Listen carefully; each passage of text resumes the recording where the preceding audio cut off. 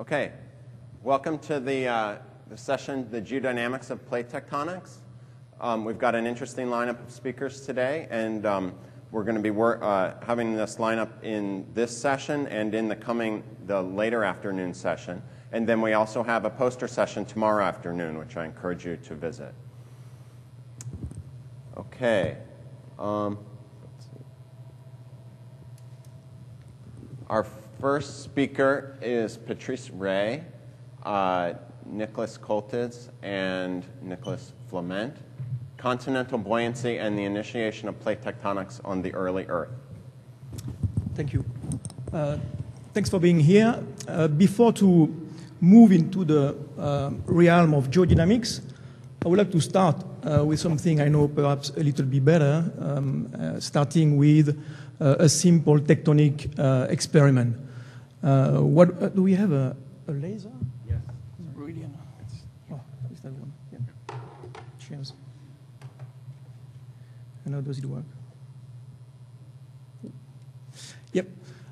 Let's consider an orogenic plateau, 65 kilometers thick, adjacent to a foreland crust, 35-40 kilometers thick, viscoplastic rheology, and we are going to assume that that orogenic plateau is warm. So we have a temperature of the Moho here at about 1100 Kelvin. And we are interested to know what would happen to that plateau if we let it evolve. And this picture here shows the plateau at about 12 million years after letting the experiment go. And what happened here is basically the plateau disappears. We have this huge lateral transfer of mass from the plateau into the foreland, and the foreland becomes thicker as it is shortened under the push of the plateau. There is a number of processes that occur. We have a fantastic channel flow here in the lower crust. We have a metamorphic core complex here that develop at the plateau margin. We have some lateral extrusion of the plateau crust into the foreland, and we have also shortening of the foreland here and the activation of reverse fault here. The point here of that experiment is to show that buoyancy forces that are related to lateral gradient in potential energy on their own can drive a lithospheric deformation. The physics of that process is relatively easy. What drives the deformation is just the gravitational force, which is something which is easily to calculate. It corresponds to the difference in the vertical integration of the lithostatic profile along the plateau column and the foreland column. I want to use this concept to see if we can use it to revisit the problem of mantle convection. In particular, I'm interested to know if we can use that concept to explain a switch from a stagnant lead convective regime to a mobile lead convective regime. Usually, this is discussed in terms of a stress balance between the convective stress and the yield stress of the lead. If the convective stress is stronger than the yield stress of the lead is going to be part of the convective system. And of course, if the convective stress does not overcome the yield stress, then that lead here is stable. So here, the strength of the lead is the key. One way to weaken the lead is to introduce some sort of weakening, localized weakening, or there is a smarter way to do it, like, for instance, increasing the surface temperature. This is coming from a paper from Nardik, Jelinek, and Morris in 2008, showing in this plate tectonic phase diagram here, in which we report the critical surface temperature here in that axis, and here the yield stress of the lead. If we consider yield stress of 35 megapascal, you just have to rise the temperature at the surface of the Earth to 60 degrees to move from a plate tectonic regime into a stagnant lead regime. The interesting part of that theory here is that if you consider a yield stress of 40 megapascal, well, present-day global warming is enough to shut down plate tectonics. The question I want to address here is, in the RKN, could volume force associated with an heterogeneous lead, heterogeneous here is chemically heterogeneous lead, have forced a switch from a stagnant lead to a mobile lead regime. And I'm consider that situation here. I'm going to consider that we have an oceanic plateau that developed. And I'm interested to know if that oceanic plateau here is enough to move from a stagnant lead regime here to a regime in which we drive a kind of plate tectonic process. The rationale for that is relatively simple. Let's consider an oceanic plateau here standing on a convective mantle. That plateau here, the total thickness is 175 kilometers. It is made of 120 kilometers thick depleted mantle with a density 3310 kilograms per cubic meter. That depletion here has produced, there was 30–40% melt here, and this melt has produced the oceanic plateau here, which is made of, in red here, some sort of mafic granulites. That oceanic plateau, differentiates itself, in particular with a lot of production of TTG. And above here, we have a typical greenstone cover, which has been weathered, under oceanic conditions. If you calculate the gravitational force that corresponds simply to the integration with depth of the difference in lithostatic pressure between the oceanic plateau here and the lead, you get this. So you integrate that surface here. The surface, under this curve give you the value of the gravitational force here. This is in tera-newton per meter. And if you consider, for instance, a 200 kilometers oceanic plateau, you end up with a gravitational force, an horizontal gravitational force of 25 tera-newton. If you divide that by 200 kilometers, you have a gravitational stress of 125 megapascal. This is, tectonic stress. So we expect that this will impose a very significant stress on the lead. If we want to test further, we need to move into modeling. So here I'm going to use a code which is called Ellipsis that allows us to do some coupled thermomechanical modeling. And I'm going to consider a model which is 4,200 kilometers long, 700 kilometers deep. I want to have a good resolution here in the upper part of the system, so I'm going to limit myself to the convection in the upper mantle. This is the density of the mantle. This is the coefficient of thermal expansion. I have a heat production inside. I have a basal temperature and a constant surface temperature. Critical to that modeling, of course, is the rheology. So the rheology for the convective mantle is your standard plastic viscous rheology. For the viscous part, I'm using a dry olivine rheology. For the plastic part, I have a Byerly law type branch here that correspond to that law here, and I have a pseudoplastic law here that fixed at 350 megapascal. Importantly, this plastic deformation and pseudoplastic deformation has the ability to weaken, and the weakening here is really key in this kind of modeling. The weakening is such that I'm going to decrease the value of the yield stress by 25 once the accumulated plastic strain, so post-yielding, reach a value of 15%. So a pretty efficient weakening. This is the situation of the model without the oceanic plateau, and there is close to 1 billion years of evolution here. The Rayleigh number is about 10 to the power 6 to 10 to the power 7, and you have your classical looking type of convective motion here with cold drips and hot plumes here rising from that boundary here. Now, the case for the oceanic plateau. Before to impose my oceanic plateau, what I'm going to do is to simplify this. I'm going to take the average temperature here in the convective mantle, and I'm going to linearize the geotherm in the lead.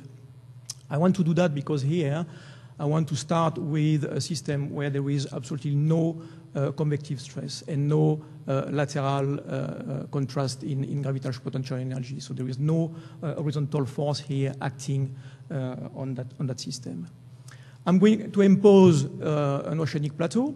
the depleted mantle here in green is buoyant, is depleted, so the water has been removed, the iron has been removed, the aluminum has been removed, it is buoyant, it is dry and strong. The rheology here is such that that mantle here is 100 times more viscous than the convective mantle. Above, I have a mafic granulite, about 40 kilometers thick, and on top of that model here, I have also a 15 kilometer thick layer of a dense but weak material, and I impose this to help the subduction process. Note that this layer was also introduced in the model where I had no continent, no oceanic plateau. Here we have the first 100 million years of history.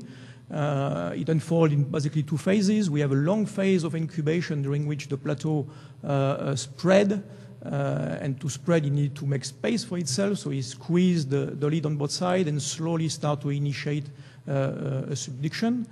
When that slab here reaches about 100 kilometers, it is self-driven, and the slab goes down. And we have a nice rifting here of the oceanic plateau. We have detachment of the slab here. Nothing much has happened here on that side, but after another 20 million years, that slab here starts to reach the critical depth at which it is self-driven, and we have another phase here of subduction. 124 million years, the slab detached, and then slowly the system thermally relaxed, and slowly we develop a second generation of lead.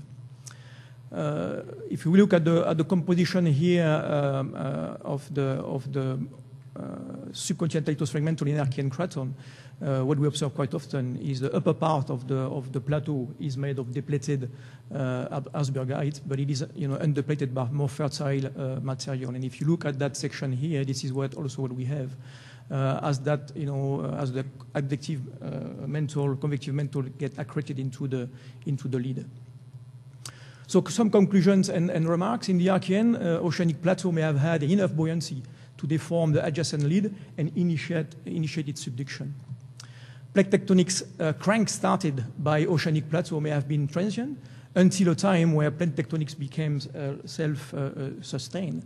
And if we try to compare this to field observation, this process is compatible with the co-occurrence of plume-related and subduction-related basalts in many greenstone cover. Thank you.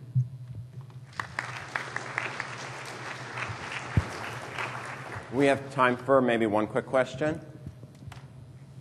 One or two.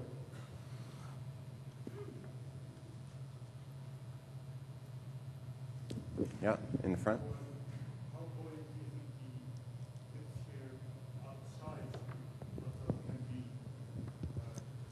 still have this process? Yeah, I mean, we can play here with the contrast. The question is, what would be the contrast in buoyancy between the lid and the plateau to maintain that process? So here the contrast in buoyancy derived from the density of the lid, of the Archean or the plateau of the depleted mantle, which is set here at 3310 kilogram per cubic meter, which derived from geochemical data and analysis. Versus 3395, plus the question of thermal expansion. And we can, of course, play with this difference as well as with the thickness of that depleted mantle. And until now, we can reduce that, to for 3310, we can go down to 3360. So I can basically divide this contrast by 2. It will take longer to initiate the subduction, but eventually it will. Okay, thank you. Thanks.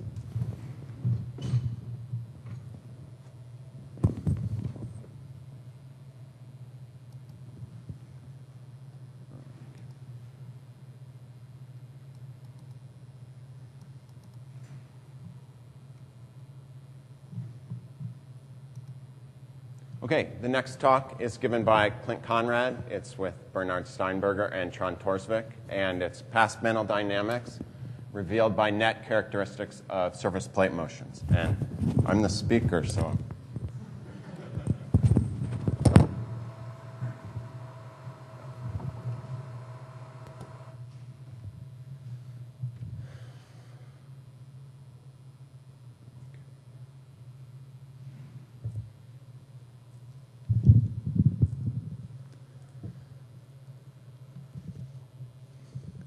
Okay, we know that plate tectonics is a time-dependent system that's ultimately driven by convection in the Earth's mantle. And here I have, I show some, we're starting to get some images of what the convection patterns in the mantle look like for the present day. These are some pictures that I've made from a mantle flow field that I was involved in developing. And basically, the advent of seismic tomography has allowed us to use seismic tomographic images as a starting point for generating mantle flow fields such as this one, because you can infer mantle density heterogeneity from the tomographic images to drive a flow field. This is a cross-section across Africa and across the Pacific, and here we have this large-scale upwelling flow pattern, at least in this model, that seems to rise from these large, low, slow velocity provinces that are observed on the core mantle boundary. Okay, that's for the present day. We'd like to know what mantle flow patterns were like in the past, but we don't have tomography from past times. But what we do have from past times is plate tectonic reconstructions. And because the plate tectonics is ultimately driven by the mantle flow going on beneath it, then in principle we should be able to learn something about mantle flow from the patterns of plate motions in the past times that we can observe from the tectonic reconstruction. So this is a picture of tectonic reconstructions from the tectonic reconstruction of Torsvik et al. 2010, and you go back in time, and there's some interesting patterns of different shapes and sizes and geometries of plates, and they're moving in different directions that change with time. And so they're ultimately driven from mantle flow. What can they tell us about past mantle flow? And to do that, I'm going to talk about something that I'm calling the net characteristics of plate tectonics. And I'll describe what that means. First, I'll give an example that I won't talk about too much. Is one net characteristic of plate motions is the net rotation of plate motions. So you can describe, in a net sense, rotation of the entire lithosphere about a pole of net rotation. It turns out that pole of net rotation is between Antarctica and Australia for the present day, at least for the HS3 Gripen-Gordon plate motion model. The location and the amplitude of the net rotation depend on the mantle reference frame. I'm going to talk about two newly described net characteristics of plate motion that don't depend on the mantle reference frame. The first one is what I'm calling the net dipole. So the net dipole is a net motion of all plates towards a location, towards a single pole on the Earth. Okay, so this is in map view, and this is in spherical view, and you can see all the plates. That would be as if all the plates were moving towards a certain point on the Earth. So where on the Earth right now is the location of the net dipole? And it turns out that the net dipole is located right there. It's in the country of North Korea. And so on average, the motions of the plates are all moving towards that location in North Korea. And then on average, they're moving away from a point that's near Argentina. Okay? So, and again, this doesn't depend on the net rotation, on the mantle reference frame. So you could do this in no net rotation or some net rotation. It's independent of that, the location of that point. Okay, and this is a picture from that same Conrad and Ben mantle flow model, the green arrows, and it's a cross-section across, kind of in the middle is where you go through that net dipole location. And you can see that there's a lot of slabs in the mantle down there, and they're driving a downwelling flow that moves away on the core mantle boundary. And so that's why you have a net convergence point there on the Earth, is because there's a lot of slabs there's a long history of subduction in this area, and there continues to be subduction. And so the mantle flow is driving the plates on average towards that location. And in fact, if you look, the red arrows here are the basal tractions from our mantle flow model on the base of the lithosphere. And if you look, you can calculate the net dipole location for these basal tractions, and it turns out to be located very close to the plate tectonic net dipole. And so what this is telling us is that this location of the net dipole is telling us something about the large-scale flow patterns in the deep mantle. Okay, and so we can apply this, we can calculate the net dipole location for the plate tectonic reconstructions. And Torsvik et al. Has one that goes back to 250 million years. Of course, it gets less well constrained as you go back in time. But what I'm showing here is the colors represent age of the reconstruction. And so as you go from red to yellow to green to blue, you go back in time. Okay?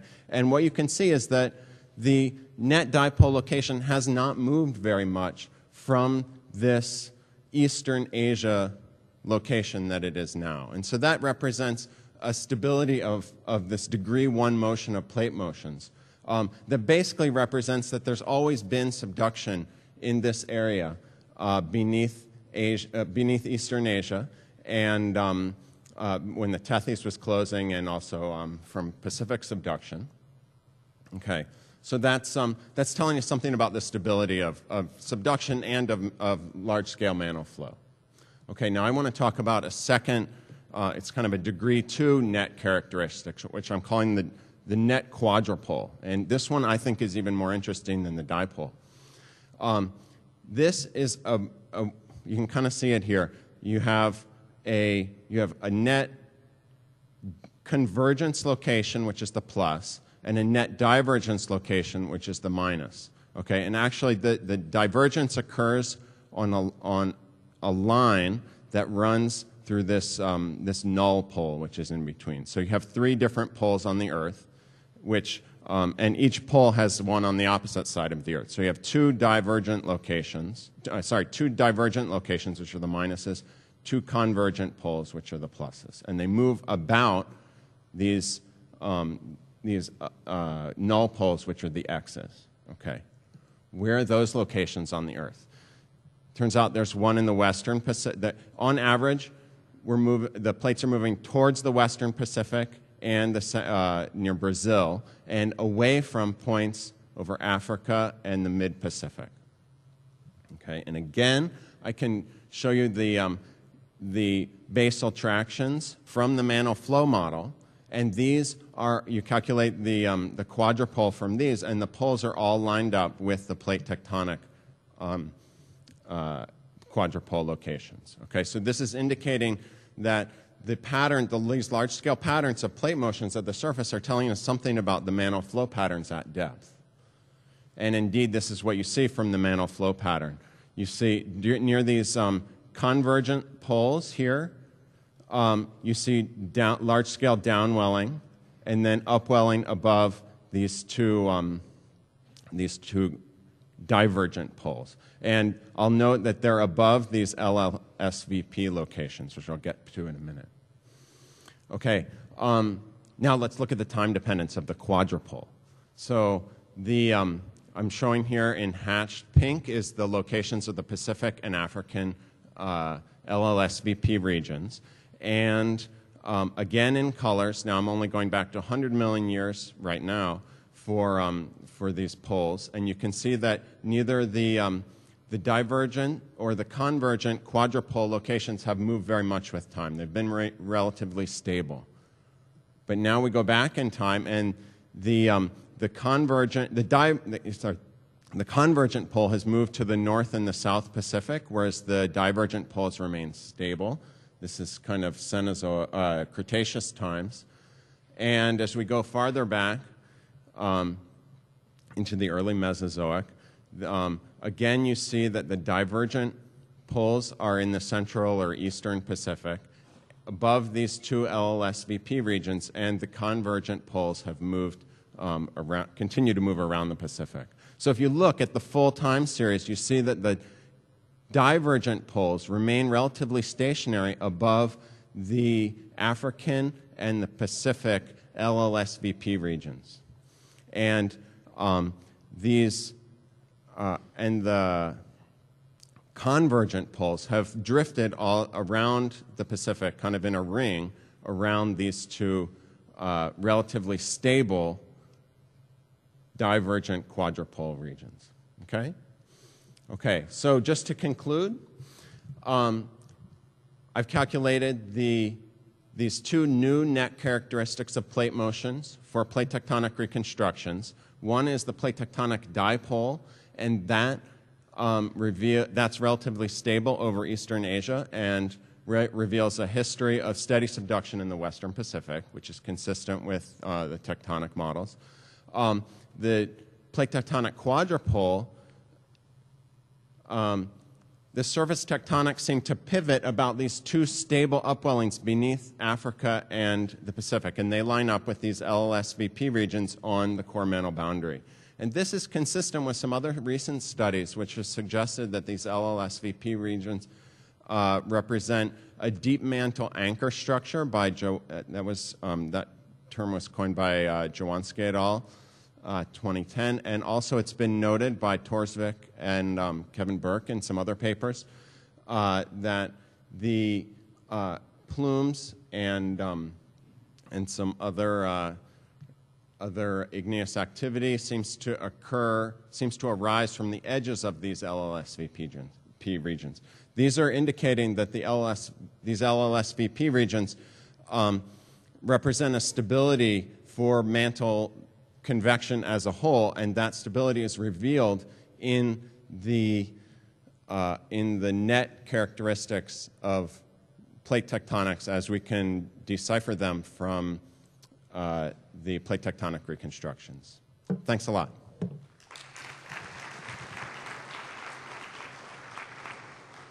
And I guess we have a few minutes for questions. Alan.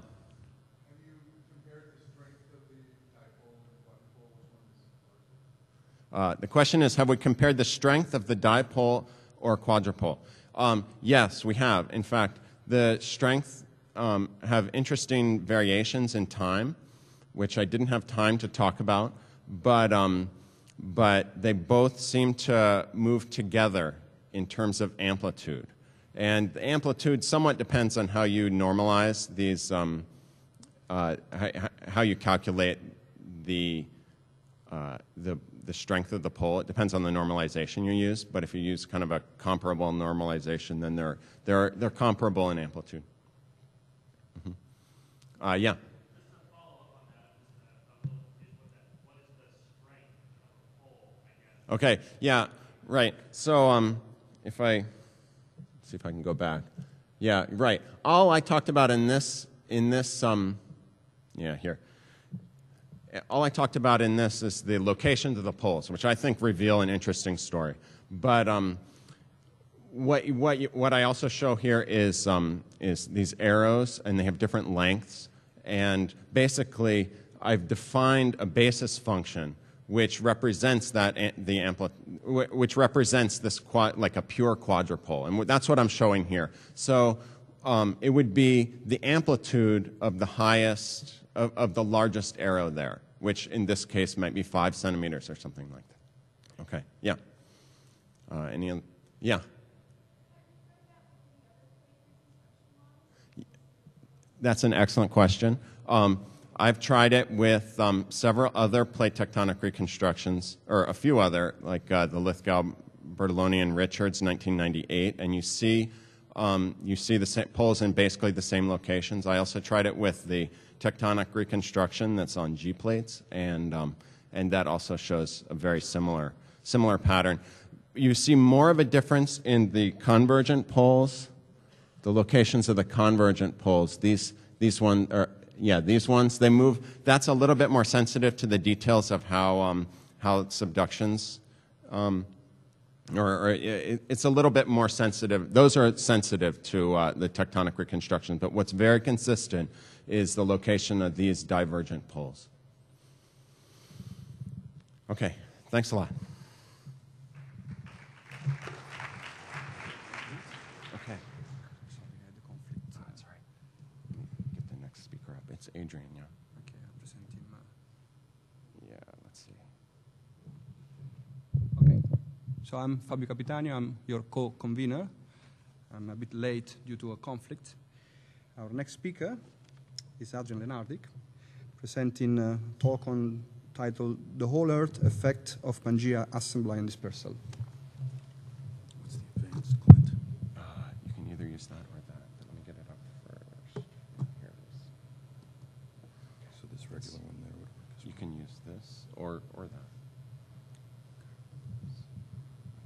Okay, it'll go red at 13 minutes, yellow. Okay. Here's the Thanks. I want to get us thinking about some of the changes that happened to the Earth during the Cretaceous. In particular, there are changes in climate, the Cretaceous greenhouse world preceded by cooler conditions, inferences of sea level changes. There's a prolonged period where the Earth's magnetic pole does not go through a polarity flip, the Cretaceous superchron. Within that, there is a burst in large igneous province activity. That's the lips defined by the volume of basalt when placed on the surface of the Earth. There's also a change in the nature of continental arcs. All through this is a time when Pangea, the last supercontinent Earth experienced, is breaking up. What we want to do is explore the potential connections between all of these. By no means are we the first to consider this, and if you're patient, you will see we're not the only ones in this room to consider it. And that's okay. It's an interesting problem. Different perspective is good in that sense. In terms of perspective, in developing a scaling theory to address the effects of continents on mantle convection, which is going to be key to the arguments I'm going to make, we made a bit of a break from what I'll call the party line. So I want to talk to you a bit about that, at least conceptually, before I compare model predictions to observations. So the idea of continental insulation is fairly straightforward in principle. Continents being thicker, continental lithosphere in particular, provide a longer thermal path for heat escaping from the Earth. That is, they have a higher thermal resistance than the oceanic lithosphere. This potentially makes them insulating. The going idea has been that this becomes very pronounced during times of supercontinental assembly. In developing our scaling theory, we made a break from that. We said, no, continents are insulating all the time. Most of the time, however, that insulation does not lead to any localized thermal anomalies below the continents themselves, and the reason for that is efficient lateral mixing due to mantle convection below the subcontinental mantle domain and the oceanic domain. What that means is you can also have periods where a supercontinent is assembled and you have no thermal anomaly developing below it at all. And originally we wanted to develop these scalings to explain some discrepancies between different modeling groups. But it also leads to this specific prediction. If you're going to get a thermal anomaly below a supercontinent, what you need to do is cut off that lateral mixing. One way to do it, which I've shown in a cartoon form here, is to have subduction curtains around the supercontinent. The other way that's predicted in theory is to have the supercontinent become fixed relative to the mantle flow pattern. I want to state this again using here a numerical cartoon, or numerical simulation if you prefer.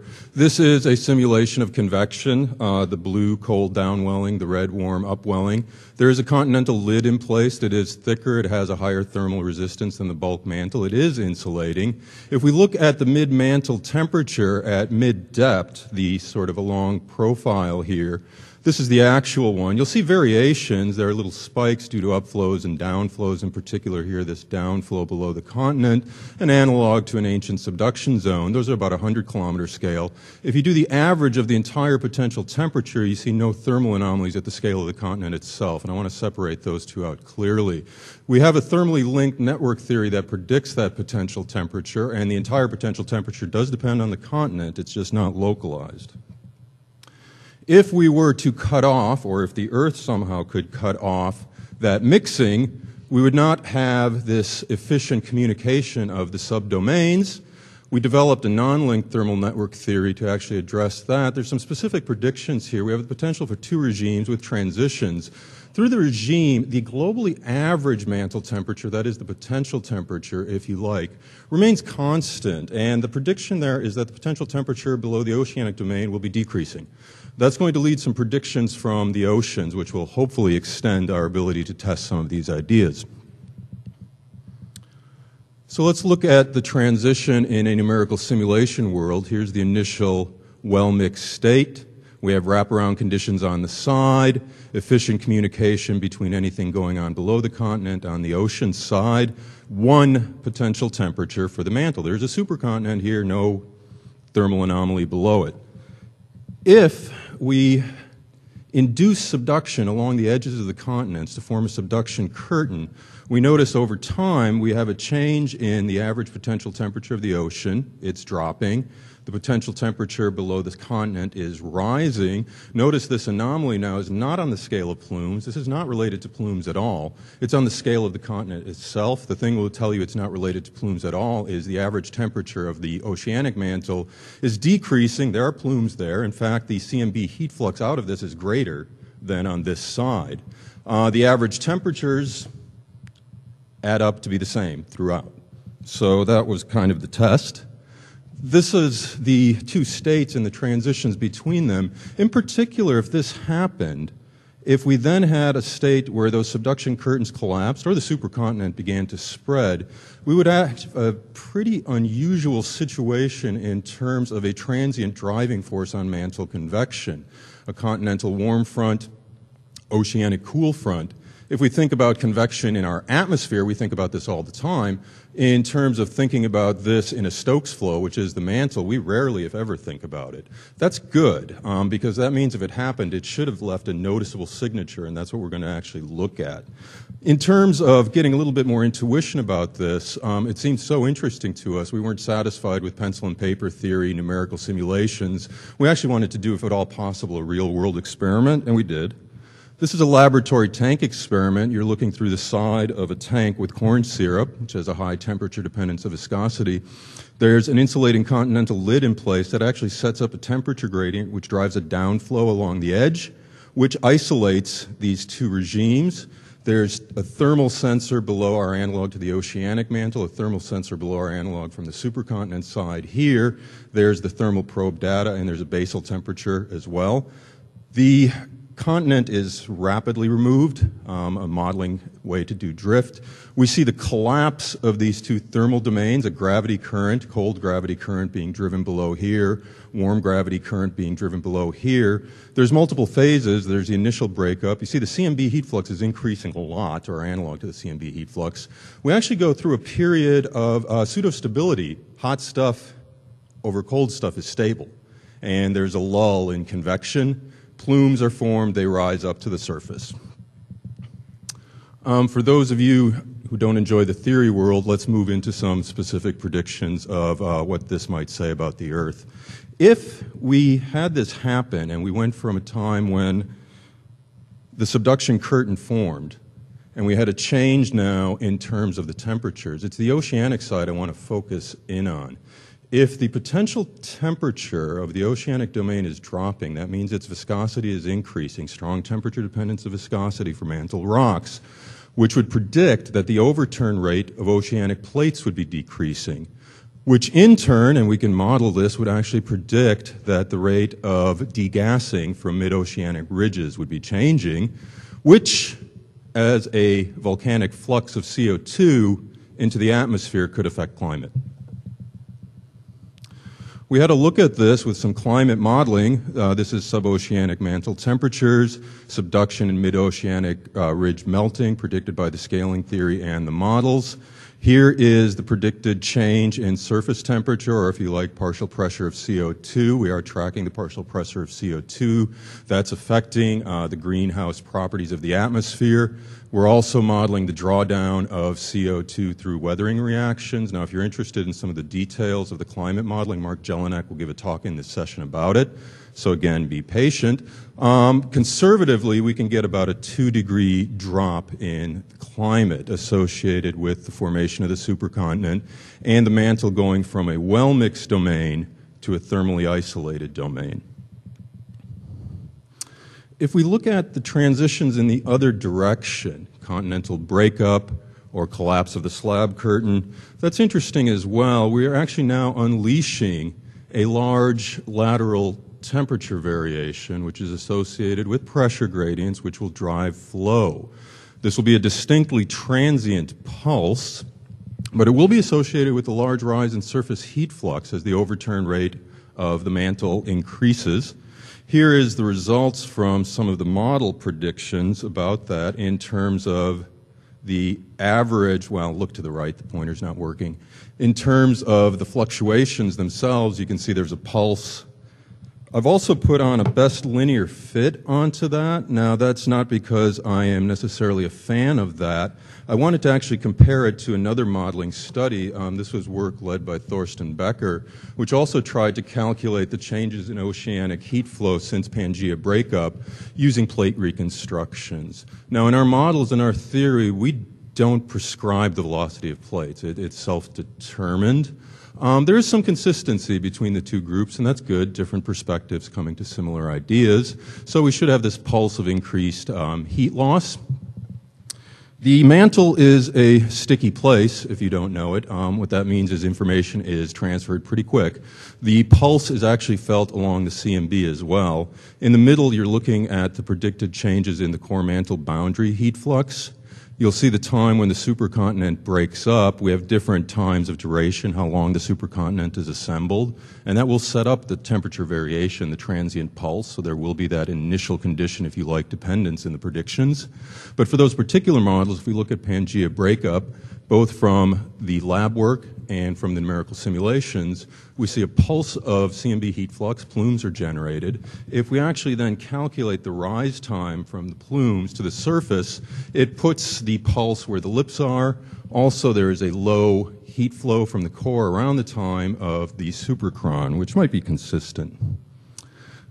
In terms of that pressure gradient, what it's going to do for continental arcs, it's going to actually favor continents overriding subduction zones. That is, it's going to put margins into compression, or another way to phrase this, it's actually going to favor continental arc volcanism as opposed to oceanic island arc volcanism. Colleague Cinti Lee has actually mapped that pulse, and we're continuing to do that. That's on the left. On the right, this is showing you why this could be very interesting for climate issues. Carbonates sit on continental margins. If you actually put the margins into compression, favor continental arc volcanism, you're actually going to drive a source of CO2 loss that's metamorphic, also on top of what's coming from the mid-ocean ridges. A little take-home cartoon. Is that a big deal? Potentially it's a very big deal. We can look at a modern example. Mount Etna is one of those. It actually accounts for about 20% of the global flux. The continents actually show that they're going into compression from the modeling side. If we actually put now all of this together and actually ask what that would do for climate, we have these forcings, the volcanic forcing there from the isolated state breaking up, the subduction curtains collapsing, if you like. There's a mid-oceanic ridge source, that arc metamorphic source, large igneous province source. If we feed that into the climate model, now looking at supercontinental assembly, we have the drop in temperature. Breakup, we have the big pulse, we have the OIBs coming in. And, although not perfectly, we can model the transition from icehouse to greenhouse world. Given the amount of words you've already seen, I'm going to give you all my conclusions visually. There it is. Thanks for listening.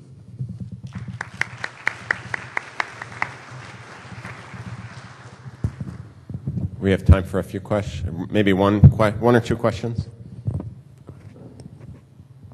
Over there.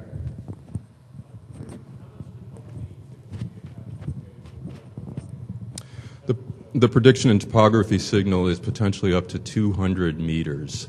I've been hesitant in comparing that to sea level curves from observations because every time I do, I get yelled at, and that people have strong disagreements about the observations for sea level changes. The model itself, 100 degrees in terms of thermal isostasy. We're predicting 100-meter sea level fluctuations. Any other question? In the back.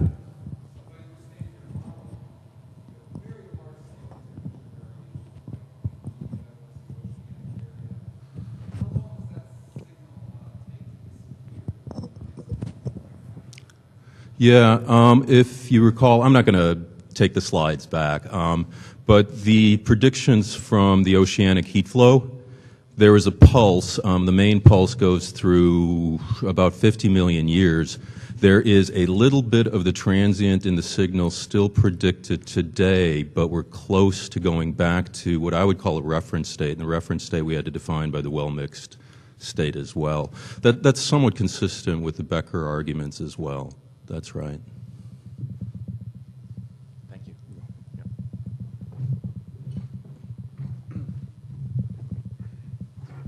Thanks, Adrian. Our next talk is an invited talk by Nicolas Coltis, and the title, what is that? The title of Nicolas' talk is Seafloor Dynamics in Mantle Convection Models.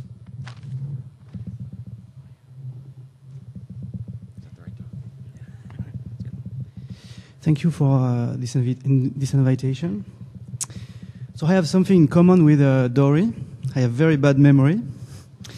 Yeah, I really do. My friend knows that. When it comes to seafloor spreading, the memory I have access to is just 200 million years, not more than that, and it's very little compared to the age of the Earth. It's like you will remember 20 seconds of my talk. So is it enough for us to use these 200 million years to extrapolate the fluctuations we know of seafloor spreading over a longer time scale? To try to have some ideas about that, I will try to show you that with mantle convection models, we have access to longer time scales, and maybe we can give some answers to the question I just asked. So this work has been done in collaboration with Tobias Rolf and Paul Tackley from Zurich, and Maria Seton and Dietmar Müller from the University of Sydney. So this is our tape recorder.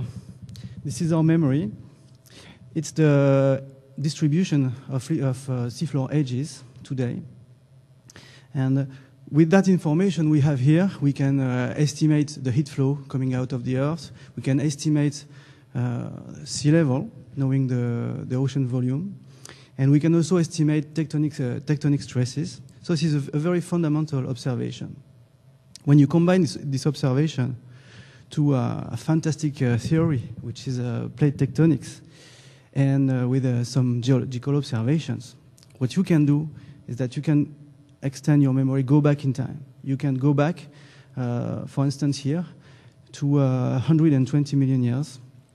And this is a reconstruction of seafloor edges at a time where the South Atlantic is starting to open.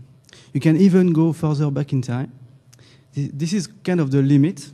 There are uncertainties on this, but you can reconstruct seafloor edges distribution 250 million years ago. But this is really our limit. And this is what plate tectonics can do. Plate tectonics can go beyond that because we don't have any more information on the seafloor. So to go beyond that, we need to solve a force balance. We need a dynamic model to have information over longer time scales. So what I'm going to show right now are dynamic models in which you have sort of seafloor spreading and continental drift. These models have been developed by Tobias Wolff and Paul Tackley over the past 2 years.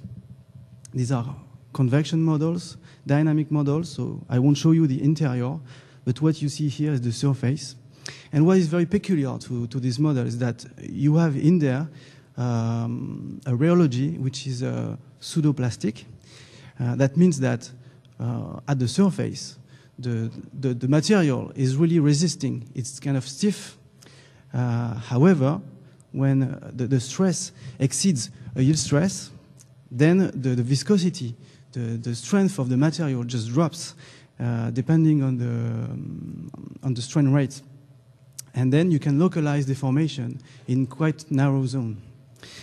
What you have in these models as well are a sort of simple model of continental lithosphere. So if I can manage to use that. Yeah. So what you see here is the viscosity at the surface of such a model. When it's red, it's very stiff. So in these models, the continents are in red. They are the stiffest parts at the surface of that model. When it comes to green, it's kind of stiff as well. It's not rigid, but it's almost rigid. And when it gets to the blue, the viscosity is really low. It's low because these are zones where the yield stress is exceeded. These are zones where we localize the deformations. So if I make a shortcut, okay, you have continents here, you have oceanic plates, and these are plate boundaries. For instance, in this situation here, the ridges would be there. So these are the two panels of the same snapshot of the simulations. And you can have also, you can see the downwellings, like it's not exactly subduction, of course, it's not exactly the Earth. We still have a lot of work for that, before that, but you can see downwellings here that are located as elongated regions. So I let this model evolve. And for instance here, you can see a sort of plate-like behavior. Those who are interested in plate tectonics, you model the plate motion on the sphere by rotations, and you see here a clear rotation. The Euler pole would be right there. So you see that, whoops, sorry about that. Maybe I can stop. I'm struggling, but I'm going to make it work. All right. So in this model, you see the continents that are drifting. They are drifting quite slowly compared to the Earth. And you see the plate boundaries that are changing quite a lot over the course of this simulation. This simulation is at what we call a statistically steady state. So we start from a sort of equilibrium situation. We let the continent move, the plate boundaries that are changing, self-consistently. And we can make some statistics out of it. Contrarily to the Earth, where we have 200 million years of record, here we can run the simulation as long as we want to. So here you have a situation where the evolution is more than is about 3 billion years. So we can make some statistics over 3 billion years to try to see if the statistics match the information we have on Earth, and eventually go beyond that. This is one snapshot of this simulation, and what is computed here is the distribution of sort of model edges of the seafloor. What you have in gray are the location of these continents, model continents we have. And you have here the oceanic, the seafloor edges that are scaled to the Earth.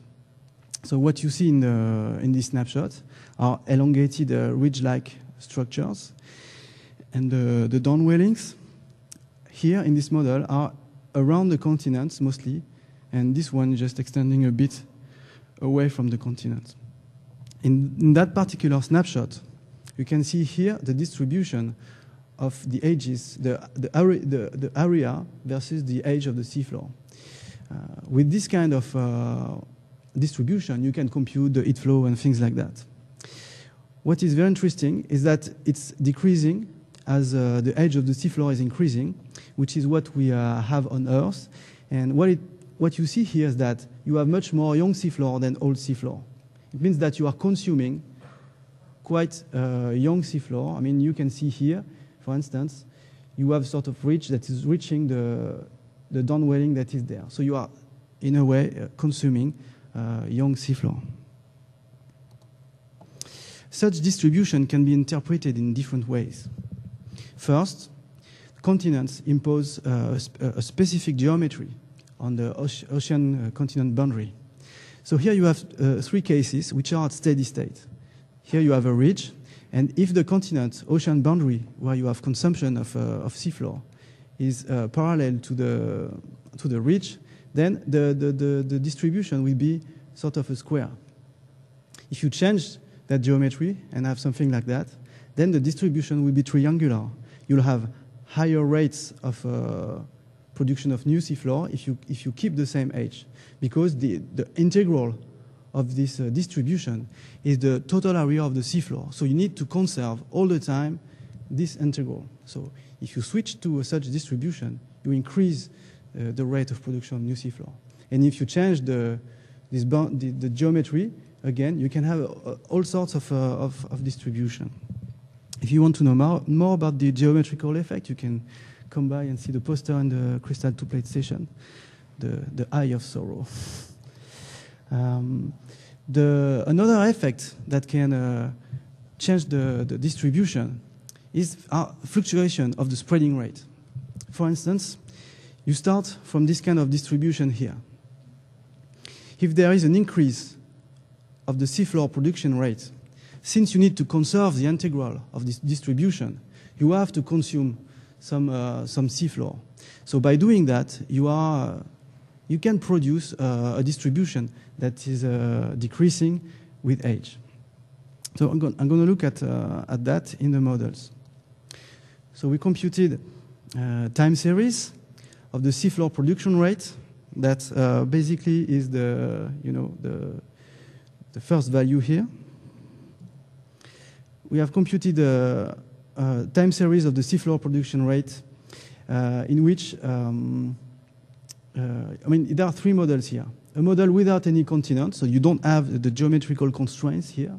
And you have two models where you have the 6 continental rafts, as the one you've seen before.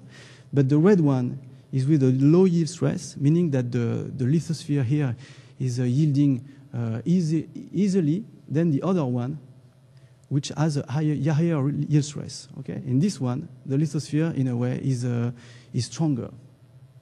What you see is that you have quite a lot of fluctuations, and you have very high peaks of production of seafloor, especially with the one with the low yield stress. So this is a nice histogram to show that. And what you have to see here is that when you have continents, you have a higher production than without continents, meaning that without continents, the distribution is flatter. But what is interesting here as well is that the strength of the lithosphere, when it's stronger, the fluctuations are smaller. We can compute periodograms of this time series and try to see what are over which time scales you have variations. And I'm just going to go really fast. What matters here is that you have peaks of variations periods of variations which really matters that are much longer than the 200 million years. So we need more information about the seafloor spreading history than 200 million years to really know how seafloor spreading could have varied over the history of the planet, or over a longer time scale than that we have. Thank you.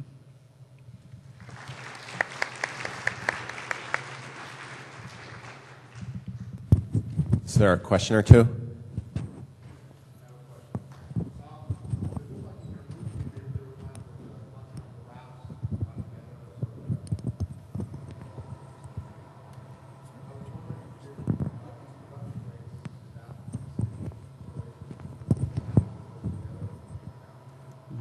So what I have to say here is that the continental drift we have is not perfect yet.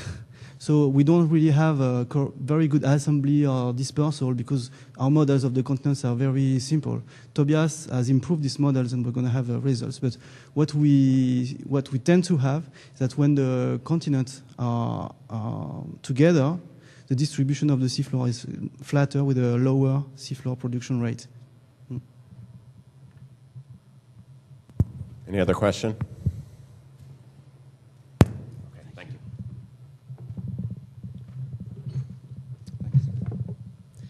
Okay, let's proceed. Our next talk is an invited talk. It's given by Shiji Zhang. The title of the talk is A Model for Earth Mantle Dynamic History for the Last 500 MA and the Implications for Continental Vertical Motions and Geomagnetism.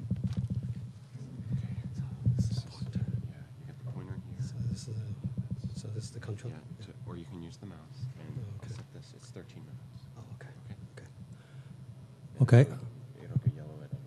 Okay, yeah. Well, today I'm going to talk about the mantle structure evolution for the last 500 million years. And first, I would like to acknowledge the important contribution from my collaborators, Peter Olsen, and also my former student, Nan Zhang.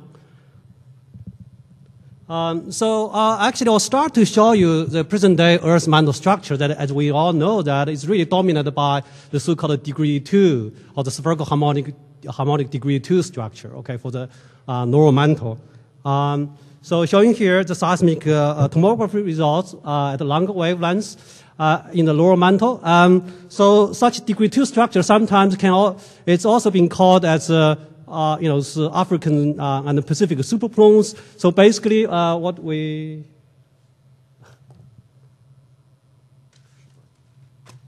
So basically what you see here, so we have the seismically slow anomalies, the two of them actually being separated by the seismically fast anomalies, and the fast anomalies, of course, are dominated by the subducted slabs. So these two seismic slow anomalies sometimes actually being called as the African and the Pacific superplumes. And so those are really basic characteristics of the degree 2 structure. Then those structures really exist throughout the lower mantle, may actually even extend a bit of into the upper mantle. In the geodynamic community, it's probably fair to say it's a sort of consensus view is that such a degree 2 structure is really a result of plane motion history. And that is, if you have the subduction history that actually really controls the location of the downwellings that organize the fluid field, as shown here by a calculation that Alan McNamara and myself did a few years ago, that actually used the plane motion history for the last 120 million years, really reproduce such a structure fairly nicely, okay? And of course, one question we can ask ourselves is that what was the mantle structure in the past? That is, for example, since the Paleozoic. And this is the important question because we know that the mantle structure has a lot of implications for the Earth's gravity field, and the volcanism and seismicity, etc. Okay. So for the last few years, of course, we have seen two different proposals. One view is that the same degree 2 structure as present day basically exists for the last 500 million years or maybe even longer, based on the evidence of volcanisms. And then another view is that the mantle structure may actually be largely degree 1 during the Paleozoic, and then degree 2 is a relatively new feature that is probably only exist for the last 200 million years. This is based mostly on the history of the Pangea assembly and breakup. And that is to say, we know the Pangea, basically assembled about 330 million years ago as a collision between the Laurasia and the Gondwana land. And so such plane motion history, of course, actually would have influenced the mantle structure that was really the basis of this second view. So what I actually want to do, of course, is mostly focus on our own work that is actually to discuss this particular view, okay? So to do that, we actually built a global, sort of proxy global plane motion model for the last 500 million years.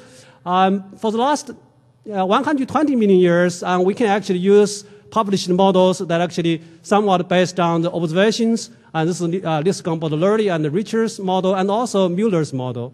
Then before that, before 120 million years ago, then for the African hemisphere, we have basically geologically constrained continental motion that we actually can use to build the plane motion model. And then for the Pacific, of course, we don't really have information there. We just assume that the plane motion is largely that of upwelling, consistent with upwelling or the divergency fluid, okay? So this is kind of the model, that plane motion we built. And so we can actually use this to drive the mantle convection in a similar way as McNamara and Zone did in 2005. And just showing here, this is actually the average plane motion versus the time. For the last 120 million years or 140 million years, there are actually two models showing up here. They basically all show quite a lot of variabilities with time, okay? Then, of course, this is actually, the up and downs here also reflect the fact that you have the Pangea assembly and, and other things. So first I want to just show you some of the predictions that we have here. This actually, of course, is the seismic results that I showed you earlier at particular depths, and this is the depth, spectrum diagram for the depths versus spherical harmonics. And this is actually a model prediction for present day. And as you can see, they actually really, these two pictures really, they're kind of similar to each other, and this is also, the same thing can be said for the spectrum. So I guess what we can conclude here is that from our calculations, our model actually really can reproduce the present-day seismic structure reasonably well. Then, of course, if you take the same model, you look at the back in time, this is present day, this is about 190 million years ago, and this is when the Pangea was formed. And basically what you see here in the African hemisphere, back in that time, we didn't really have a super plume there. Rather, we have a largely downwalling. And this is not surprising because really, before the Pangea assembly, there's a significant amount of plate convergence between the Laurasia and the Gondwana. That convergence produced a lot of downwallings and cold material in this hemisphere, okay? So the short story here is that this calculation suggests that the mantle structure, basically for the last 500 million years, is highly variable, probably changed from degree 1 to degree 2 really in the last 200 some million years ago, okay? So with this model, of course, we can start to make some predictions. For example, we actually can, from the model, we can compute the seafloor age distribution, and this is actually the model prediction is very similar to, of course, observation. And we also can predict the heat flow. This is a model prediction, and also bathymetry. So high-resolution models like this, you can really do a lot of, can predict a lot of observers. And we all know this is very, very similar to what we actually seen today. We can also compute the dynamic topography, as is shown here. And basically there are two dynamic topography highs, one above Pacific, another sort of broadly above the African hemisphere. So I just want to quickly talk a little bit about this dynamic topography history. And for example, this is actually about 330 million years ago. This is predicted dynamic topography, and this is where this is Laurasia, where also where the North America is. And then this is actually the temperature field at that time in the lower mantle. So as you can see, the Laurasia is the dynamic topography is really low there and negative. Meaning that there's a dynamic depression back at that time. Of course, not surprising. There are a huge amount of downwalling material, cold downwalling material below Laurasia at the time.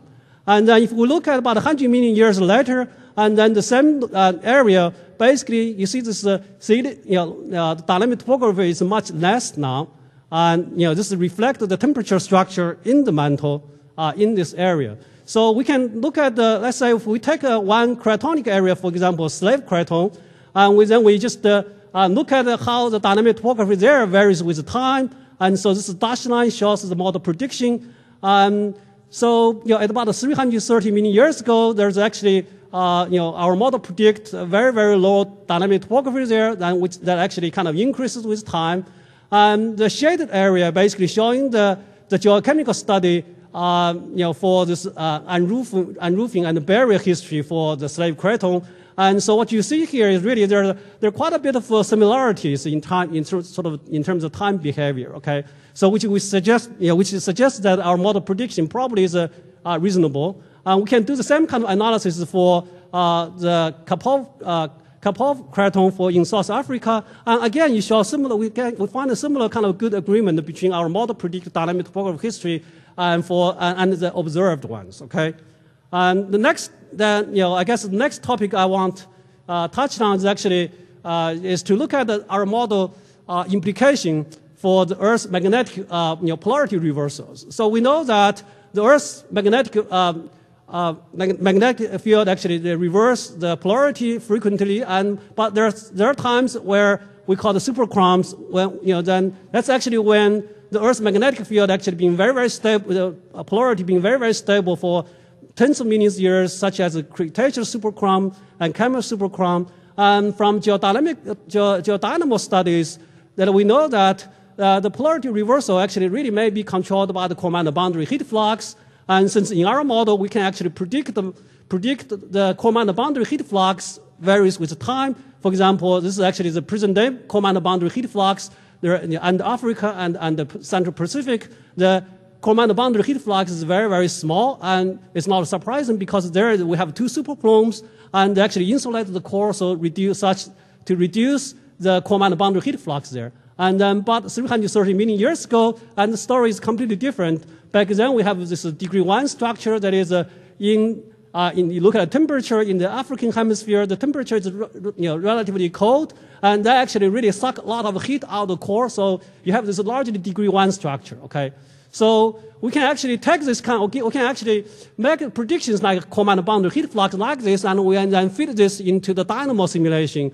And then my collaborator Peter Olsen actually took this kind of results and run the dynamo simulations to look at the polarity reversals. Okay, so what we see here is actually the different time period, and then this is the dynamo intensity versus the time simulation time. And so what you see here is according to our model, you take our model prediction, and what you actually see is that there are from the dynamo simulations you have this sort of stable polarity for a long time. I guess I should have said this shade, and this is gray, and the white, this bars actually really show the reversals. Okay, so like for example, for this around 275 million years ago, there's basically from the model calculation shows no polarity reversal, and also no polarity reversal about 480 million years ago. They're actually kind of consistent with observed observations. But there's a problem, of course, that we have here is that around about 100 million years ago, the same model actually predicted quite some reversals that we actually know that back that time actually is a Cretaceous superchrome. So our model kind of shows some interesting results, but still it's not perfect, and we're still working on trying to understand what actually happened for the Cretaceous superchrome. Peter also did the calculations, taking the degree 2 structure, degree 2 mantle structure model for the last 500 million years, use that as a command boundary heat flux to compute the reversal. Then basically he found that you don't really get the superchromes with assuming a very, very stable degree 2 structure throughout the time. Okay, so I guess I'll just stop here. And the very, very simple message that I would like to kind of send here is I guess one is that we actually we can really build models like this, try to understand, try to ask questions about what the mantle structure evolution for the last 500 million years. And the second message is that such models can really maybe useful to kind of integrate geologic history together volcanism and look at the Earth as a sort of dynamic system. Okay, thank you.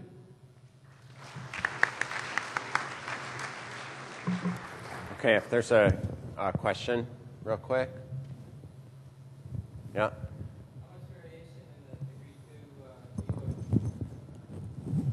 Well, degree 2 geode, we all know it's actually very sensitive to the radial viscosity structure, and so I guess we haven't really looked at this. We're looking into that right now, but the short question is that that's somewhat different problem, yeah, but it's a very important one.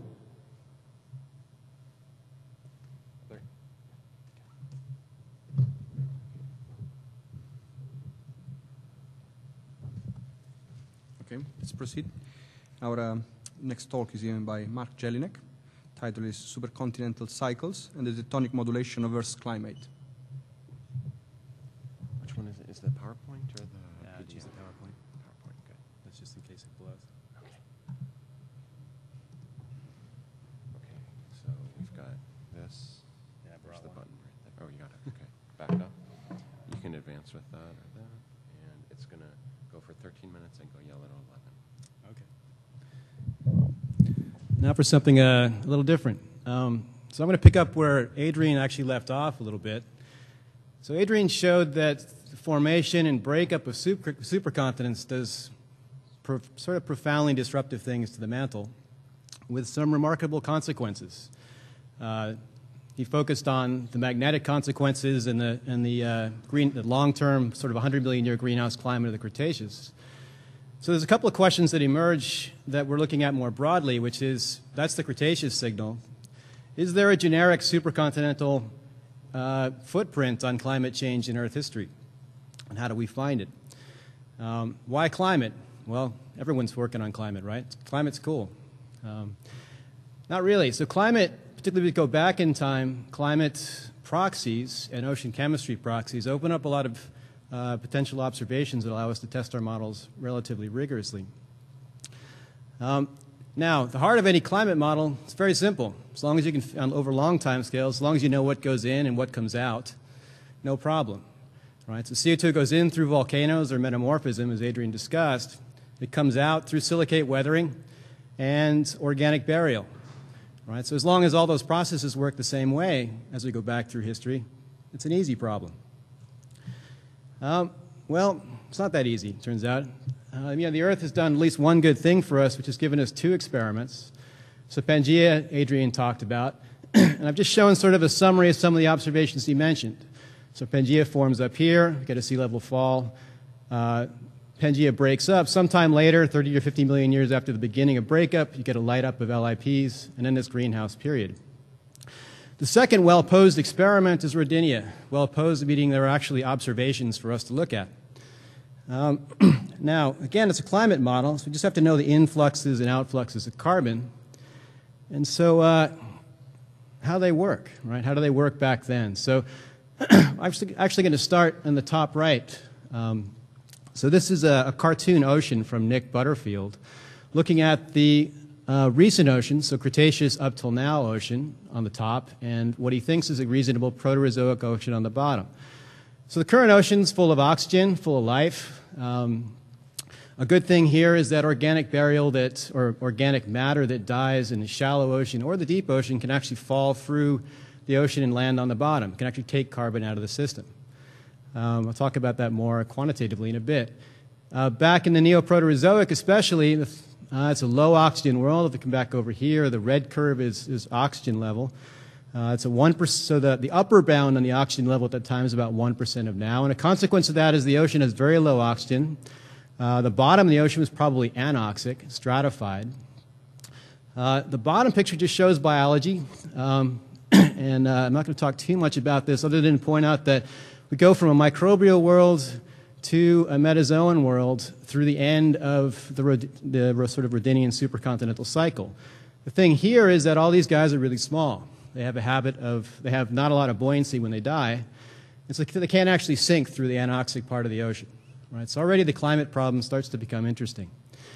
Looking at observations back up to here, there are 2 that are interesting. So one is the banded iron formation. So can we produce a long-term period of very little oxygen in the ocean that allow us to make them? And then the obvious one is snowball Earth.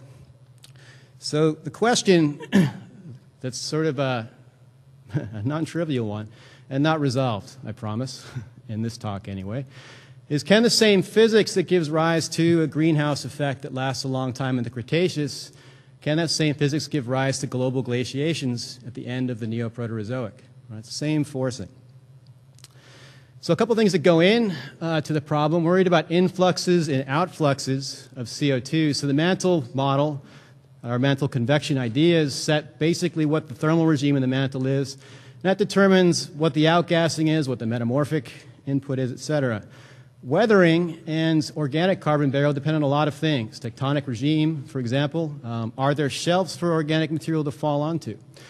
Weathering regime, how does it work? What's being weathered? How rainy is it? How wet is it? Etc. The good thing is that we can actually constrain a lot of these things in the current ocean and use at least models and proxies to get information in the Paleo ocean. So how do we do this? What's the tool? Well, we begin with a mass balance. So this is total carbon in the ocean atmosphere system. This is all the fluxes in, and this is all the fluxes out. Normally what's done in these models is this decay coefficient or rate constant, K effective, which handles all the organic and inorganic burial, is left constant. It's about 1 million years, because that's kind of what it is now. Turns out that's not true. It's not a very good assumption that this guy and the flux vary over comparable orders of magnitude. So already it becomes kind of an interesting problem. How does weathering work? Just very briefly. So flux in from the mantle, weathering, silicate weathering, I'll start with first and then talk a little bit about organic burial. In an island arc-dominated world where there's not a lot of mountain building, the chemical weathering rate, which is W, is a very strong function of temperature. It depends on rainfall and whatever the background erosion rate is. What's being weathered matters, with granite or basalt. And the interesting thing has been sort of pointed out in some work by Cliff Reeby in particular, is that the effective activation energy for weathering, the Arrhenius constant in this problem, in the current world is probably a third of what it was in the past. It has to do with what biology does. Biology helps break down rocks. In terms of a climate model, what that does is reduce the temperature dependence of the weathering feedback. So it becomes becomes neat in the long-term model sense. If we go into Adrian's breakup world, where continents overrun their subduction zones, Kellen Whipple and David Mead have shown that you can actually find a similarity solution between the mechanical and thus chemical erosion rate and a subduction rate. I'll talk about that more in a bit. Organic burial. Well, in the modern ocean, this is what I would call as a offensively tunable parameter. Whatever you need to do to solve to close the carbon budget, you can often deal with organic burial. In the Proterozoic ocean, life gets actually simpler, which is unusual on Earth problems. Little guys, the little dead guys, can't actually sink very well. So first, what are these things? So burial rate is B. P dot is a primary production rate. How much do we make? Oxygen, shelf area. This is ocean stratification and particle buoyancy. The main thing is primary production depends on weathering, delivery of phosphate. In the Proterozoic ocean, all of the, basically the shelf area is really the key. I'll get to that in a moment. Okay, over very long time scales, we can look at variations in PCO2, and they really just scale with the ratio of the flux in, or whatever it is, the effective rate constant squared. And I'm just going to use that.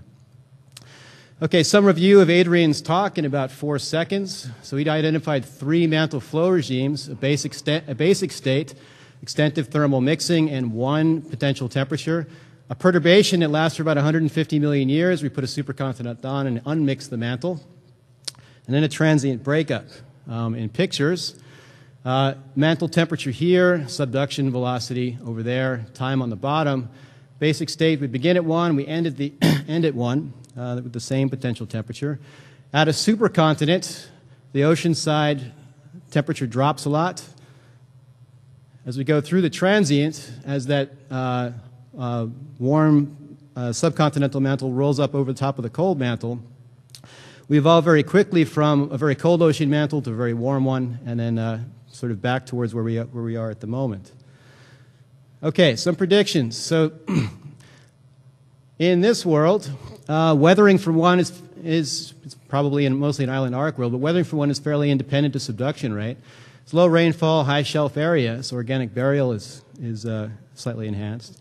Through the transient, continental arcs are probably the bigger player because continents are overrunning the subduction zones.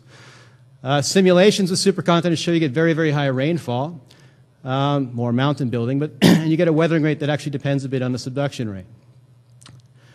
Volcanic transitions, Adrian talked a bit about this. So the high temperatures that the oceanic mantle feels through this transient produces a bunch of different fluxes, and Adrian showed this plot. The only difference here is the Rhodanian and Pangean arc fluxes are different. So in this case, the Pangean flux includes a bigger carbonate contribution than the Rhodanian one. We've tuned this one to satisfy the observations from Sinti Lee's recent paper. At the end of the day, it doesn't matter too much. But what you see here anyway is that volcanic fluxes drop. They go up through the transient. Large igneous province volcanism happens 30 to 50 million years later after the arrival of mantle plumes. There's another prediction that I'm only going to touch on very briefly because it's one of these things where it was a great story until last Friday and then died a cold, horrible death when someone did a real experiment, which is that at the height of formation, where the oceanic mantle is at its coldest, actually basalt crustal production becomes very low. It can actually go to 0. And in that case, the seawater interacts with mantle rocks, and the serpentinization reaction produces a very large flux of methane. In the Cretaceous ocean, nothing comes out. Deepwater Horizon did the experiment for us. Most of it's oxidized or eaten. In the Proterozoic ocean, a lot of it may get out. Well, the results are not necessarily intuitive, and I'll come back to that probably next year. But it can warm or cool a planet. Okay, I'm going to skip seawater chemistry, just look a little bit at climate. So Adrian showed this plot. The main thing is that the Rhodinian and Pangean worlds act slightly differently. But during supercontinental formation, we have a cold world, go through a transient, we end up in a warmer world. There's a long period of greenhouse effect. Some consequences of climate change in the cold world: reduced silicate weathering, less primary productivity, can reduce organic burial.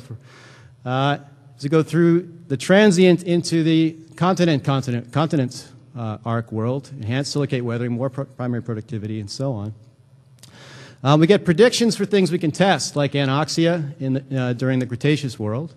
And one of the questions is, do we get nooxia in Rodinia? Right? Do we actually have put enough biology in the system to produce a situation where banded iron formation is possible? Okay, one question on this. The simulation I just showed you, the model calculation, gave a warm world at the end. Is it always warmer? The answer is no. One of the driving questions is, can we ever end up in a snowball? The model I just showed you, we left weathering to be dependent on subduction. It turns out that subduction does not enhance weathering. It actually can reduce its efficiency. And so what you see here is that if we remove the dependence of subduction, so we go from a continent arc world back to an island arc world, we actually end up with a slightly colder world because the LIPs have put more basalt up there. If we increase organic burial to sort of regimes where some of the geochemists working on this, just Dan Schrag, would be happy, the world drops a few degrees still. So we're about -5 degrees at an upper bound at the end. Okay, so we've done 2 experiments, Pangea and Rodinia, and the question has really been, is there a sort of a generic climate fingerprint of supercontinents? A couple things I've talked about, a couple things I blew off. So on the Cretaceous side, the greenhouse, LIP volcanism, variations in sea level and ocean anoxia been a focus. The same model actually predicts the seawater strontium curve and the seawater magnesium calcium curve with reasonably well. Going to the Neoproterozoic, the same anoxia that we sort of expect during Pangea is consistent with banded iron formation. And then the question I'll leave you with really is this, which is, can we make 50 million year long snowballs at the end? Not with the current model. We can make it cold, but not really cold. And the only way out of this problem at the moment with what we know is to turn up organic burial. And I don't know why that would happen. So some progress, but I'll leave it there.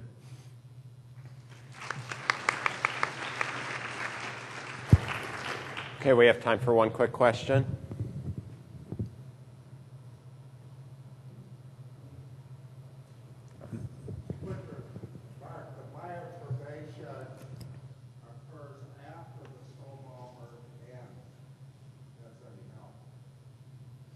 No. The problem, the key problem with snowball Earth is if the oceanographers, ocean chemists are right, that there's a stratified ocean in which the biology at that time cannot sink. That's at a time when sea level is high, so there's just not a lot of shelf area around. So, you still get black, but the question is the volume, right?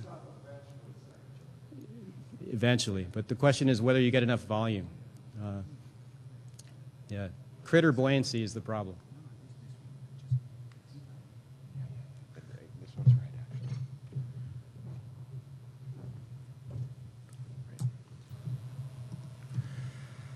Okay, so the last talk of this first part of our session is by John Crowley, Mantle convection with strong plates and the tectonic mode of a terrestrial planet. Okay, this will go yellow at 11 and red at 13. Okay. You can advance with that or the arrow keys and Perfect. There's the button. Thanks. Yeah. All right, thanks. The work I'll be talking about today is work I've been doing with Rick O'Connell and more recently Adrian Lenardic. An interesting problem in planetary dynamics is trying to determine whether or not we'd expect a planet to have plate tectonics. Recently, there's been a lot of debate over whether or not so-called super-Earths would have plate tectonics. These are planets that are assumed to have Earth-like parameters but are much larger than the Earth. Now, whether or not you actually care about super-Earths It's actually an important debate because it draws attention to the fact that we don't all agree on how plate tectonics works. So here are a few studies from the past 5 years. The debate really started with papers by Valencia and O'Neill and Lenardic. Valencia said in response to the question, would we expect plate tectonics on super-Earth? She said definitely. O'Neill and Lenardic did some numerical simulations and said no way. And a series of studies followed in which people, Kite et al. Said probably not. Cornaga said maybe. Stein et al. Said it would be less likely than on the Earth. Van Heck and Tackley said more likely. And Foley and Bercovici said maybe. What I'll try and convince you of is that the answer is more likely, both yes and no, and that this isn't the same as maybe. So what I'll be talking about is a new analytic boundary layer model that we've developed for mantle convection with strong plates. The model reduces to the classic parameterized scaling when plates are weak and produces new analytic solutions for sluggish lid convection when the plates are strong. The model demonstrates that multiple solutions are sometimes possible, with each solution corresponding to a distinct mode of thermal convection. We'll do some simulation with some numerical simulations. We'll talk about a little bit about the idea of history dependence in the system. And finally, we'll talk about some of the implications for planetary evolution. Now, in order for a plate to be subducted, energy needs to be provided to bend and deform that plate. The energy can be provided by the potential energy of an attached slab, by tractions on the base of the plate, by a mantle pressure gradient, or by the variations in density in the plate, which results in a local rate of change of potential energy. Now, these forces aren't all independent of each other. Many of them are coupled together through the flow beneath the plate and in the mantle. So our approach to solving the problem is to use energy balance equations to determine this coupling. So we start by simply writing out the momentum equation. We multiply by velocity. We integrate this over a volume. And this gives us a mechanical energy balance for whatever volume we choose. We do this for two different volumes. The first volume is the entire system. This includes both the lithosphere and the mantle. And this energy balance just tells us that the total rate of change of potential energy in the system from density anomalies moving through the gravitational field must be balanced by the total dissipation and the sum of dissipation from bending the plate and viscous dissipation in the mantle. The second energy balance is an energy balance specifically for the lithosphere, and shown with the dashed red line. And this energy balance tells us that dissipation in the plate has to be balanced by work done on the plate by the mantle pressure gradient, tractions on the base of the plate, slab pull, and the local rate of change of potential energy, again, sometimes referred to as ridge push. Without going into the details, we have an approximate solution for the flow beneath the plate as a function of the plate velocity and the stress on the base of the plate. We can then evaluate all the different terms in the energy balance equations as a function of the plate velocity and the stress on the base of the plate. And we then have two unknowns, two energy balance equations, which we solve together. And this gives us the plate velocity and the flow beneath the plate. Now, the first interesting result from the model is that we sometimes get multiple solutions. And what this means is if we were to calculate something like the plate velocity as a function of some model parameter, this might be the Mantle-Rayleigh number, it might be the strength of the plate, sometimes we find that the model predicts a single solution, and sometimes we find that there are regions of parameter space for which we get multiple solutions. So let's look at a few examples. Here is the calculation of the plate velocity as a function of the Mantle-Rayleigh number. For small Mantle-Rayleigh numbers, we find that the model predicts a single solution, which is this upper branch that scales with the Rayleigh number to 2/3. However, for larger Rayleigh numbers, we find two new branches of solutions. To get an idea of what's going on with these different solutions, we can look at the horizontal velocity in the convective cell as a function of depth. So if we consider the flow for a point on this upper branch, that's this point 1, we just have a simple cellular flow in which the plate velocity at the surface is comparable to the flow at the base of the convective cell. However, these two new solution branches have plates at the surface that move slower than the flow beneath them and therefore give us sluggish lid solutions. As another example, here's the plate velocity as a function of the strength of the plate, so we're varying the effective lithospheric viscosity. For weak plates, we find the model gives us a single solution. For strong plates, though, we find that we start getting multiple solutions and this new solution branch down there. So again, we've got three different solution branches here. And we're going to refer to these as the fast, intermediate, and slow solution branches because they have very different plate velocities. And it's also just important to point out that these different solution branches don't span the entire parameter space. So this upper branch of solutions exists only for weaker plates, the lower one for stronger plates, and the intermediate solution branch for intermediate plate strengths. To get some kind of an idea of what's going on here, we can look at the energy balance for the lithosphere. If we first consider the upper branch of solutions, the plates in these solutions are moving very quickly. That means they have little time to cool, and the plates are very thin when they're bent and subducted. Because they're thin, the dissipation term and the ridge push terms are both very small in this energy balance, and all we're left with are the terms which couple the plate to the mantle below. If we set those two small terms to 0 and solve this energy balance, we just recover the classic scaling that tells you that the plate velocity scales with the Rayleigh number of the 2/3. So solutions for this branch depend only on the properties of the mantle. For solutions on the intermediate branch, we now have plates that are moving a little slower. Because of this, they have more time to cool, they're a little bit thicker, and these two terms are now comparable in size to the terms which couple the plate to the mantle, and there's actually various balances here that can give you that intermediate branch. These solutions depend on both the properties of the mantle and the plate. Finally, the lowest branch of solutions, which has the slowest moving plates, has very thick plates, the dissipation in the plate and the ridge push terms are extremely large, and we end up with a balance which gives us solutions that depend only on the properties of the plate. So you may be wondering now if we see any evidence of this in numerical simulations. Well, we do. So we're now going to look at some numerical simulations that Adrian Lenardic did. We've got thermal convection in a simple fluid layer. It's heated from below, it's cooled from above, and the color here is just showing you temperature. For stresses below the yield stress, the viscosity is determined by a temperature-dependent relation. At the yield stress, the rheology switches over to a plastic branch in which the effective viscosity is then equal to the yield stress divided by the strain rate. And the yield stress is parameterized using a simple depth dependence in here where tau 0 and tau 1 are constant and z is the depth in the fluid layer. So the temperature dependence gives us a cold, strong boundary layer at the surface, and the plastic rheology allows for local zones of failure that gives us plate-like behavior.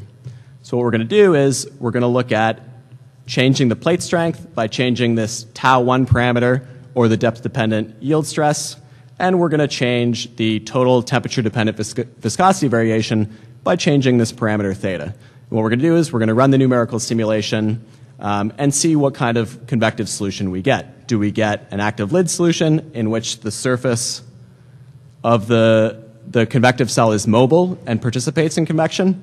Or do we get solutions in which the surface locks up and is either stagnant or sluggish? Sometimes we'll also find that we get episodic solutions, but we're not actually going to talk about those too much here. So here are the results from about 300 numerical simulations where we're varying the strength of the plate and the total viscosity variation. You'll notice for each viscosity contrast, there's 2 rows of solutions. So let me explain what's happening there.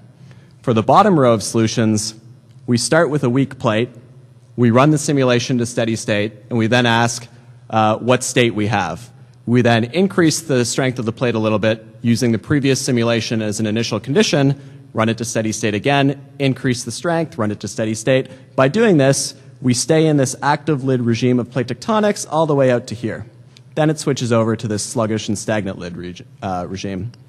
The upper branch is calculated in the same way, except we start with a really strong plate and slowly decrease the strength, and we find that we're able to stay in this stagnant lid regime all the way out to here. So we're getting this region of parameter space for which multiple solutions are possible, and the state that you're in depends on the initial condition you started with. So there's a history dependence in the system. I showed this plot earlier. This was the plate velocity calculated using the energy balance model as a function of the strength of the plate. And this is exactly the type of behavior we would expect given a solution structure like this. If you start with a weak plate, you have to start up on this solution branch because it's the only one that's possible. As you increase the strength of the plate, you can traverse along the solution branch, but at some point, you have to transition down to this lower branch, and the same thing is true if you're starting with a strong plate and decreasing the strength. So we can now do a comparison between the results of the numerical simulations and that predicted by the analytic model. To do that, we need some way of estimating what the effective strength of the plate would be. To do that, we calculate the thickness of the plate just using the half-space cooling model, and we then evaluate the maximum yield stress at the depth of the maximum thickness in the plate. We can then put that into the analytic model, and we find that we get basically all the same features as are coming out of the numerical solutions. So for weak plates, we just have the one active lid solution. For strong plates, we've got stagnant lid solutions. And for intermediate strengths, we've got this region of multiple solutions, which grows in parameter space as we increase the viscosity variation. So we can summarize all of this in this conceptual bifurcation diagram, which shows on this axis the viscosity contrast, which is really the same as the convective vigor. For weak viscosity contrast or weak convective vigor, we have a single solution that doesn't really depend on the initial condition. But as we move up to systems that have larger convective vigor, we start to see this multiple solutions. If we were to put different sizes of planets on here, small planets would fall at the small convective vigor end, with large planets being out here. We certainly expect super Earths to be down here. And this means that the solution we get is probably going to depend a lot on either the initial conditions, if it's a numerical simulation, or the initial assumptions, if it's an analytic model of some kind. So this may explain why there's such a large disagreement over whether or not people expect super Earths to have plate tectonics or not. It also may provide an explanation for why similarly sized planets like the Earth, Venus, and Mars seem to have very different states. So in conclusion, to determine the tectonic regime of a planet, it's not enough just to know the parameters. It's not enough just to know the size, the temperature, the viscosity. We also need to know, given those parameters, whether or not to expect multiple solutions.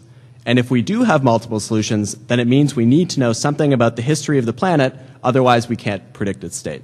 Thanks.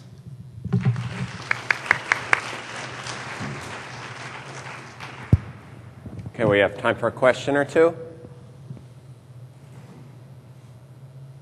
I have one. For super Earths, I guess a lot of people in the planetary formation community might think that the initial condition would be a hot condition from the heat of gravitational attraction. So how would that affect your statement that you might have both? It seems like maybe you would be able, you would hit that plate tectonics one first. Is that right? Well, if you're starting really hot, then you're probably starting at this high convective vigor point, right, at which you've got multiple possible solutions. So I think you would actually need to know a little bit more about what else is going on, what's going on with the climate. I think you need to know more about what you're starting with, before you can say whether or not there's plate tectonics. Okay, and would you expect a change in the tectonics as the planet eventually cools? Yes. Yes. Okay. Yeah, I have a slide, but I'm out of time. So. Okay. Yeah. Thanks a lot. And we did have a question back there, and we have a chance for it.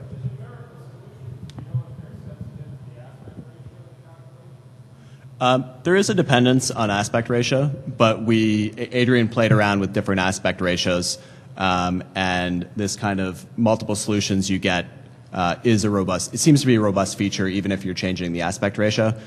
It maybe just shifts the parameter space in which you expect to find those multiple solutions. But yeah, we played around with that a bit. Okay, I'd encourage you not to go too far because we have another set of speakers coming up at 4 o'clock. Thanks a lot for coming.